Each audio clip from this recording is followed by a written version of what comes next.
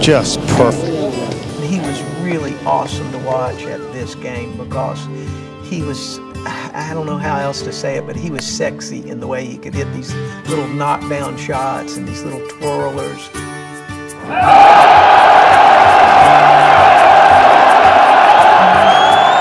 Payne was always a great ball striker.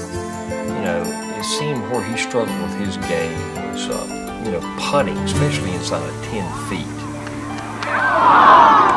So Stewart, who came so close so many times. When he started making putts, I mean, to me, the sky was the limit for him.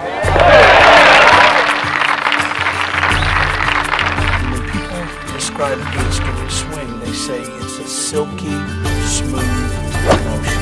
And it's no surprise that Payne was a musician. He and I did music together.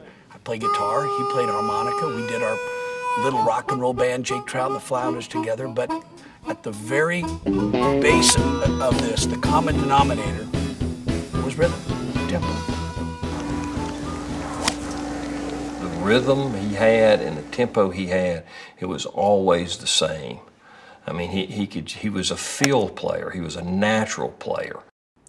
Payne didn't really earn the kind of respect as a player that maybe he deserved until he won his third major, the final major at Pinehurst.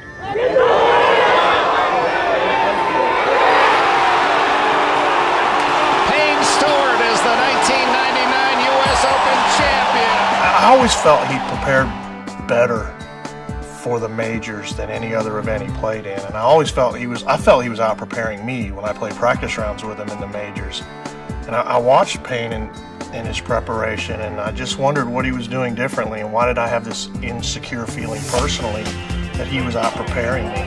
Pinehurst is one of the hardest golf courses you'll ever see. What a shot. Payne Stewart. He birdied that 17th hole. He pitched out. He laid up on 18 after driving in the rough, and he got up and down to win that golf tournament. He earned it. He earned it. I think it made Payne Stewart a legend.